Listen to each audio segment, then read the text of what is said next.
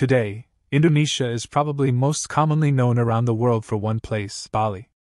An exotic and romantic vacation spot, so many people view Bali as a representation of Indonesia as a whole. But what about the rest of the nation? How did that one island and the rest that make up the entirety of Indonesia come to be what they are now? Where did the history of Indonesia begin? Like its neighbor of Malaysia, Indonesia can trace its first signs of modern human life all the way back to about 40,000 years ago. Although, there is also archaeological evidence suggesting that 40,000 years may be an underestimate, and other ancestors of today's humans may have been present in the region as long as 1.9 million years ago. Either way, the earliest reliable evidence of a sophisticated civilization in current day Indonesia dates back to only about 400 BC. With the discoveries of Indian trade goods in the region and inscriptions found in West Java and eastern Kalimantan, it is also believed that trade with China would have been concurrent with the trade between the Indonesian archipelago and India. Commerce with these particular foreign nations would have also brought the religions of Buddhism and Hinduism to the islands, beginning or contributing to the outside influence on the region. Jumping ahead to the 7th century, the powerful trade-oriented Srivijaya Empire, originating from the island of Sumatra, flourished from the Malay Peninsula down to Java. Despite their remarkable success over multiple centuries, the Buddhist Empire of Srivijaya faced its decline after the Chola Empire from India seized their Sumatran territory of Palembang and apprehended their king in 1025. From that point on, the Srivijaya Empire essentially collapsed, making room for the Hindu kingdom of the Majapahit Empire. Founded in 1292, the Majapahit Empire rose to dominate the modern-day Indonesian region throughout the 13th and 14th centuries, prospering through trade as the Srivijaya Empire had done before them. Still, just as their predecessors, the Majapahit Empire hit a wall and began a rapid downfall.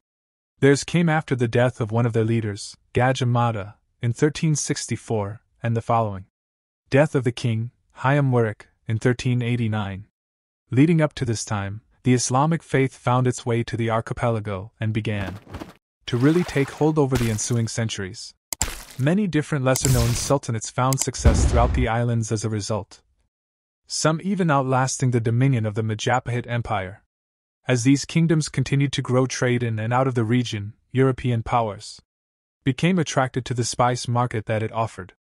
The first of such nations to arrive in modern-day Indonesia were the Portuguese and the Spanish in the 16th century.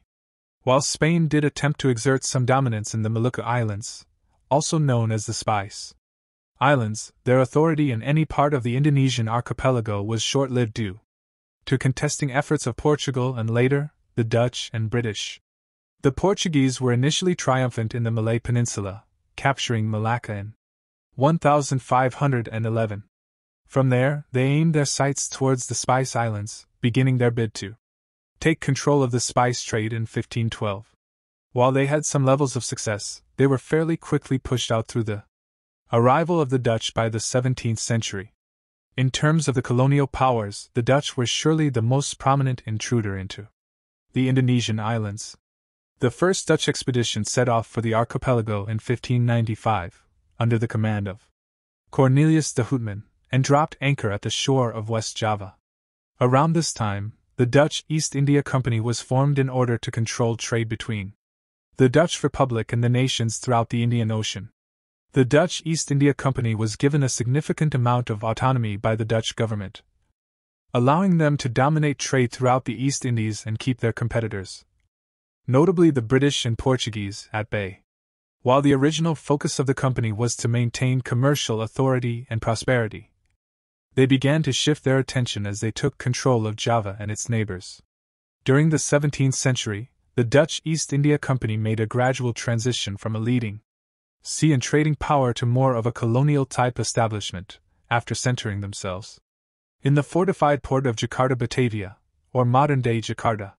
Working to gain more jurisdiction throughout the Indonesian islands, the Dutch East India Company was also able to capture Malacca from the adjacent Malay Peninsula in 1641. When the 18th century came around, though, the company began to struggle with corruption, conflict, and a slow collapse into bankruptcy, which resulted in the Dutch government revoking their charter and seizing all of their possessions in 1799. What would eventually become Indonesia was included in the Dutch East Indies, which was established in 1800 and initially acted as the new Dutch colonial authority in the archipelago. This establishment expanded throughout the 19th and early 20th centuries, despite occasional ups and downs like the Javanese War, 1825 to 1830, which the Dutch won. In addition, the Dutch took control of Palembang in 1825, which had previously belonged to the Sriwijaya Empire. Along with resolving disagreements and conflicts with Acre, Lombok, and Sulawesi at this time, the Dutch also continued to enlarge their empire. The inhabitants of the Indonesian islands were treated very harshly under the Dutch colonization. The local farmers were required to set aside 20% of their own land to grow goods for the Dutch to export, such as pepper, sugar, cinnamon tea, coffee, and indigo, as Dutch emphasis switched more towards agriculture. Although the colony transitioned to a free market system and started to create individual plantations by the 1870s, the locals were still not treated fairly in many respects.